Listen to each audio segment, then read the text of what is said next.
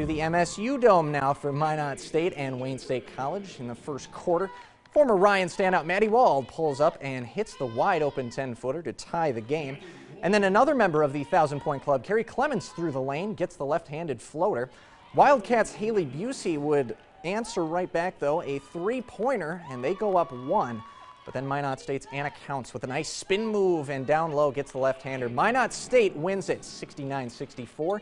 So could the men's team complete the sweep as we stay in the Dome? First half, Wayne State's Luke Terark with a little shake and bake, and he gets the jump hook to fall. Not easy against David Akibo. Later, it's Vance Jansen on the drive. He had 7 of his team's 11 points to start. Then Minot State goes high percentage. Cody Dwyer, the two-handed flush off the sweet dime. And later, it's the other Cody, Max Cody, on the break here, and he'll finish with the lay-in. And a little bit more Beavers as Kyle Beisch would take dead aim from downtown.